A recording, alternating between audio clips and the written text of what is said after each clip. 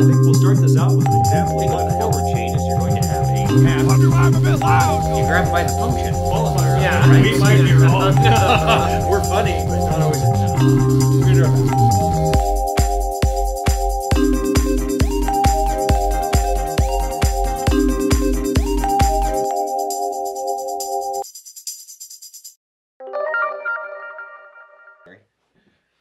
There, go for it. Well, I can't believe you've made it this far, but since you have, then we might as well talk about a completely different topic that we haven't talked about so far, unless it was in a Pennypacker's Petting video. So the trick is to stretch this one out to make it a little bit more informative than a Pennypacker's Petting.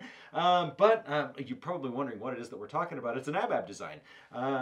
You know, they're really popular. I mean, they've been in the field forever. In fact, you could argue that our entire field is based on ABAB designs. And for those of you that don't know what an ABAB design is, it's an ABAB, haha, right? So it's just easier. I get confused with letters, so just saying it as a word is much more fun. And now I can imagine going to ABAI and hearing people like, look, I have an ABAB design. So the first person that does that at ABAI, when I'm in the audience, is going to get a very big reinforcer. It won't be money because I'm broke, but it'll be something else. Probably just a clap, I suppose. I might even stand up and ovate you. Is that a word? Ovating? Anyway. I guess it's a word. Whatever. So ABAB designs, ABABs, right? Pretty straightforward, as you might imagine. It's really a repetition of two designs, an AB and an AB. Or it's an ABA, or it's an ABA design with an extra A, a B. So we could get really confusing here. But really what we have with an AB design, and I'm calling it that because I'm not going to get into the withdrawal versus reversal issue here yet. I will come back to that, but so AB really is two designs. AB, well, one design repeated. AB and an AB, and you repeat it. Why? Replicability, of course, because an AB design by itself completely stinks, and you can't draw any flippant conclusions at all. And in fact, what we call an AB design, basically it's just known as a case study. So when we put two of them together, you start to get some cool things. Why is that? Well, because of the logic of the single subject baseline, and as we just looked up on our channel, we've got about 14 minutes of discussion on single subject logic and stability and baselines. So we don't need to worry about that here, but so you get your nice stable baseline, and then you implement an intervention, right? And then you get, so we do it over here, I guess. So you get your baseline, and you get an intervention, right? And hopefully behavior changes. Well, we're not completely sure if the intervention is what's causing the change now, because of all sorts of concomitant or confound or whatever variables you want to call them that's popping into play. So we reverse it. Oh gosh, we withdraw the intervention to see what happens to the behavior. And ideally, the behavior changes right at the same time that these intervention phases change, right? But in reality, it doesn't always change that quick. There are some transition phases in here, which is why we wait till stability.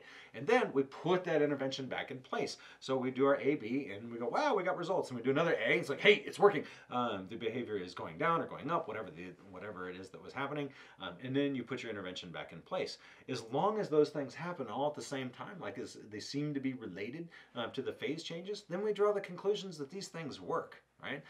That it is a strong, or it has high levels of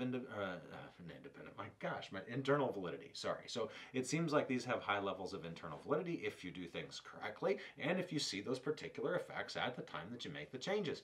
Is it perfect? No, not at all. Like I said, those phase changes create transition points, and those transitions can be difficult to interpret. So you need to make sure that you're attending to the data itself and allowing it to stabilize, right, before you start switching conditions. I can't tell you how important that is because well, I can tell you how important it is. It is the key of all of it, is the stability, right?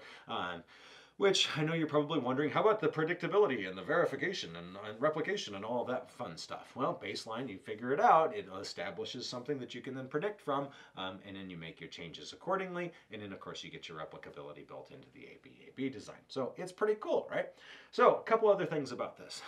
Various texts go into different types of ABAB designs using different types of procedures to switch between, right? I'm not a big fan of getting into that nuance. Why? Because once you understand the logic, then you don't have to pigeonhole yourself with a particular type of intervention to do for your withdrawal. You can do, sure you can do an NCR, sure you can do a DRO, sure you can do a DRA, DRI, sure you can do punishment, sure you could do extinction, you can do all of these different things. So don't limit yourself by just what's written down in the textbook. Understand that it's the logic of the ABAB design that is important. That's what leads you to the high internal validity. Now, as I promised, I was going to come back to this withdrawal versus literature, withdrawal versus literature, whatever. So I'm having withdrawals from literature. Oh my gosh, bring me the books now. Withdrawal versus reversal issue. So I think, to be completely honest with you, because I've been very saliently corrected on this in the past, that a vast majority of the ABAB designs that we run into or run these days are really going to be called withdrawal designs. They are probably not reversal designs. Traditionally, reversal designs have been referred to as designs where you're literally trying to reverse a behavior, choosing a different behavior to work with, right? So a DRO, DRI, a DRI type situation. So unless you're really reversing something, then please just call it a withdrawal design. If you're removing a treatment from it, you're just withdrawing that treatment. And thank you, Ron and Nancy Martella, for abundantly correcting me in front of all of my peers and colleagues one day. It was, I joke about it, but it was true.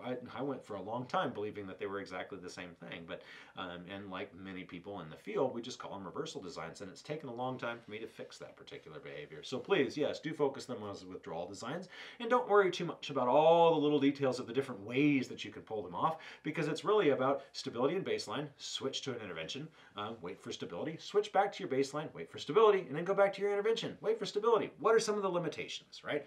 We're going to go over one really important one here really quickly, which is a permanent behavior. If you teach a permanent skill, you're probably not going to be able to withdraw it. It's really, like, you can't, okay? I can't teach, I can't, once I teach you to juggle, I can't teach you to unjuggle, right? It's just not going to work. So things like permanent behavior changes, that we're not going to do those. We're not going to use ABAB designs in order to analyze or in order to study those. The other thing that pops into play is ethics, right? So if we end up with self-injurious type situations, we have to worry about those going back to baseline things and allowing baseline to stabilize and all that. So you guys are already aware of that. I'm sure you've read all the textbooks and all the articles on ethics. So please be aware of that. But they are hands down pretty much the most powerful design type that you can come across. I've often argued that they have the most internal validity of all the designs out there, both for single subject and for group research. So there you go. Enjoy your withdrawal designs. I almost called them a reversal. Enjoy your withdrawal designs and interpret them with vigor.